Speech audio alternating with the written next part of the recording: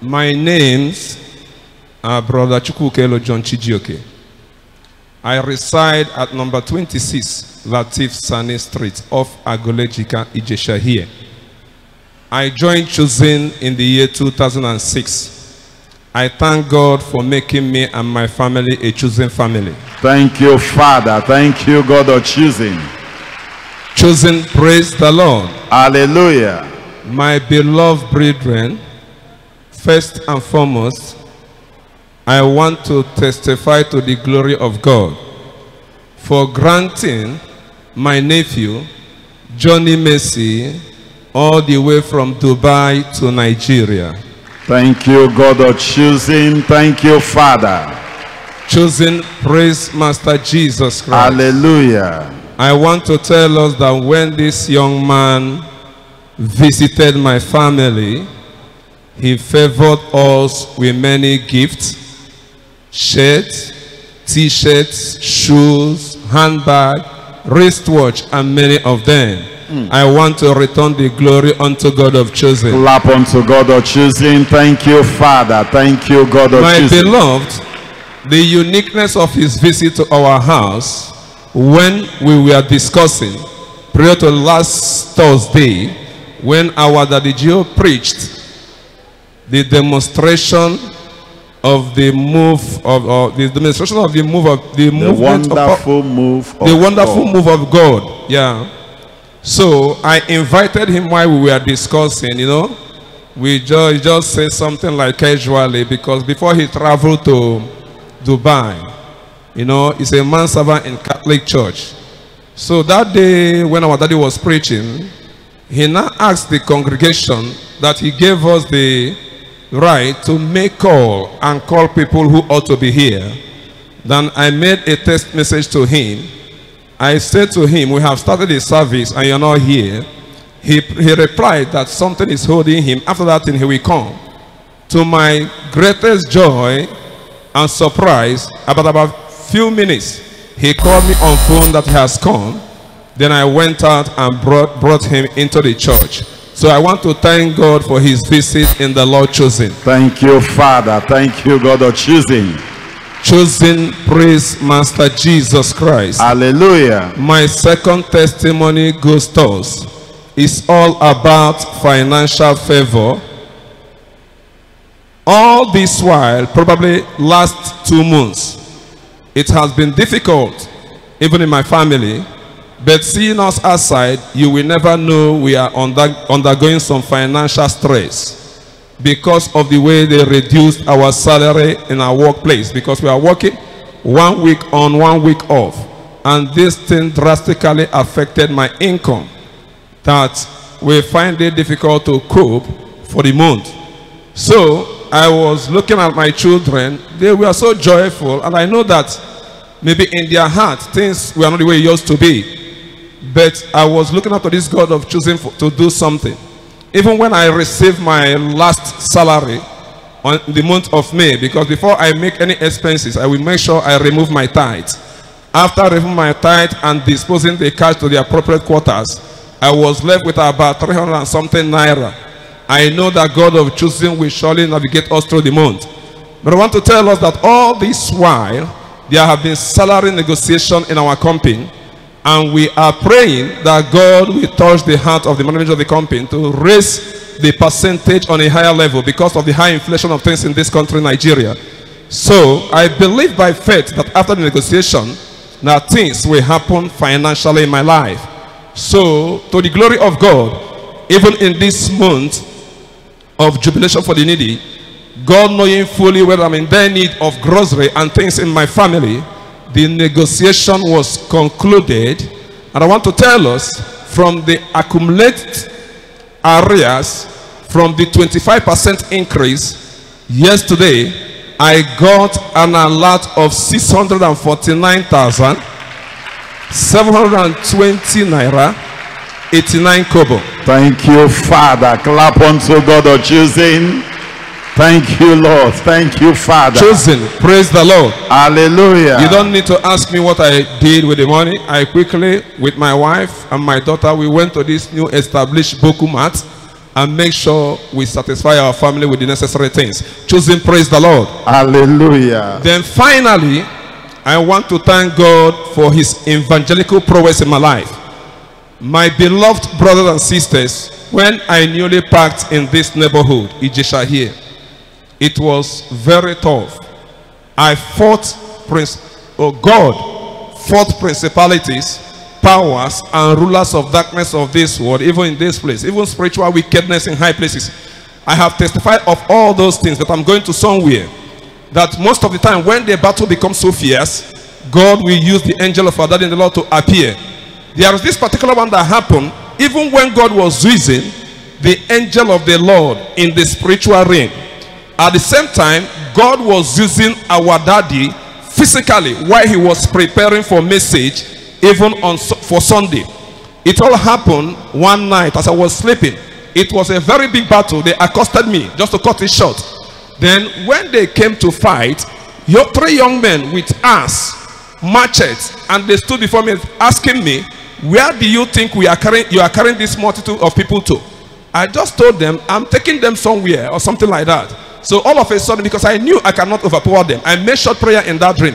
I said, who will deliver me from the hand of these people? Immediately I made that prayer. Then our daddy in the Lord in that dream appeared. And he came to that place and asked those young men, give me that machete, give me that axe. Immediately he handed over everything to our daddy in the Lord. I wake up in the dream. That was on Sunday morning. To my greatest surprise, because this happened between that kind 1 to 2 a.m. or thereabout. Then to my greatest surprise, when our daddy was preaching that Sunday morning, he said something. He said while he was writing this particular message he was preaching that day, about that same 1 a.m. to 2 a.m., God came to him and asked, go into prayer. One of my sons is in trouble. Then the Lord said he abandoned what he was writing and went in the spiritual realm. And because of that spiritual realm, indeed he saw them attacking his son, and they were holding machete and battle axe. And he said to them, give me that machete, give me that battle axe. And I realized that is how God used our daddy in the Lord, both spiritually and physically, to fight that battle for me. Choosing, praise Master Jesus Christ. Thank you, Father. So another one happened. We were in Thursday service like this. Our daddy was ministering. Every choosing ones was vibrating. I was vibrating. Immediately I take off from the congregation spiritually and go to the junction of my area. As I came to that junction, I began to preach. People were coming out in mass. The occultic men in that neighborhood, which my landlord was one, they were not happy. And they came out to attack me while they were coming with fierce anger. Oh my God. I made that same prayer. I said, who will deliver me from the hand of these people? Beloved, believe me, I saw a brand new Toyota Corolla coming to that place. Immediately that Corolla park, our daddy in the Lord with his Bible stepped out from that Corolla. Then immediately our daddy in the Lord stood. I ran to his side. An angel with a drawn sword from heaven came down and stood by me also. That was how God of choosing destroyed them, and some died in that place, which is my landlord was one of them.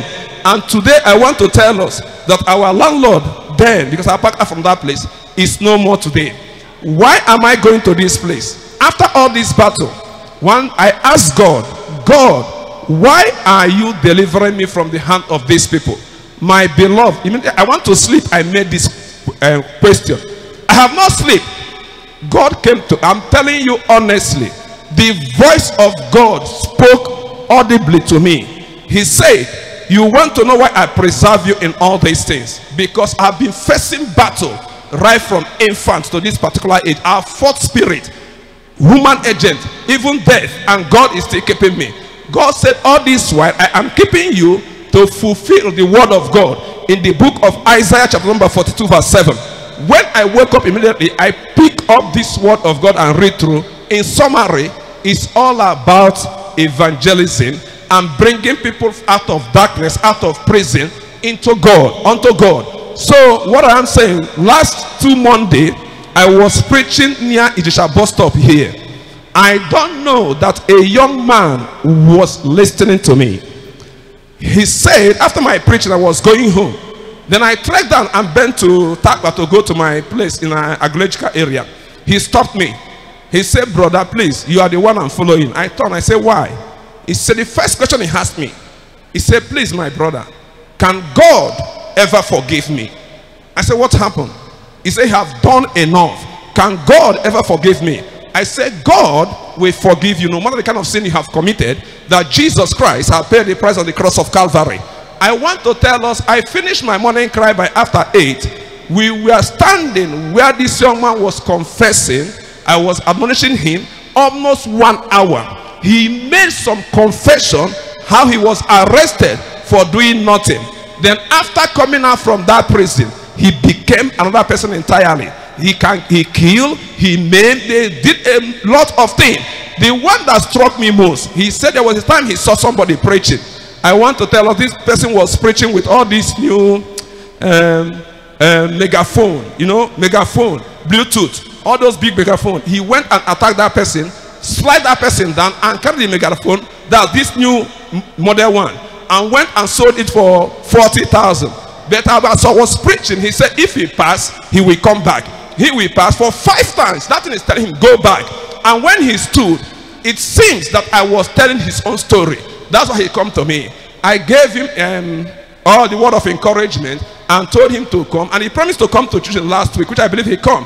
And when he was like telling me that he is having ulcer problem, I just make sure I satisfy the hunger that morning. To the glory of God, I gave him 2,000 to go and take care of himself and pray that he will come. But I believe today that God must have arrested him to be a choosing. I thank God for all this evangelical prowess. My beloved, I want to tell us that God has been using me because I'm a trans evangelist. Even I'm going to work and coming back, I preach many times. Even soldiers, many people will stop me after I alighted from the bus for counseling. I thank God for all these things. So I stand here to return every glory unto God for all he have done, doing, and said to do for us. I said, let his name alone be glorified in the mighty name of Jesus Christ. My beloved, on this note, I want to pray for our daddy in the Lord, who this God of choosing is using to deliver us, both in the spiritual realm, in the physical. Daddy, I pray that God called you in this ministry. All I'm asking, oh God, surround our daddy as the mountains surround Jerusalem. Be a wall of fire around him to protect him. From the crown of his head to the sole of his feet, I soak and immerse him with the blood of Jesus Christ. Father, renew his strength, his vigor, his youthfulness. Father, as he continue on this mission of propagating your gospel through crusade, in every of his travel, your word said, who is he that will set Abraham thoughts before you? You will march over them and burn them out to ashes. Whatever the enemies have said before him to truncate his ministry, Father, march over those things. Burn them out to ashes. Any evil personality that will embark on any journey to harm him or his household, even his ministry, it shall be journey of no return for them in the mighty name of Jesus Christ. I cover our daddy in the Lord with the blood of Jesus Christ. I cover his household with the blood of Jesus Christ. I cover the entire choosing worldwide with the blood of Jesus Christ. For in Jesus Christ's name I pray. For Amen. The entire choosing worldwide, I pray for heaven at last in the name of Jesus Christ. Remain blessed in Jesus Christ's name. Appreciate the Lord by clapping unto him. Thank you, Father.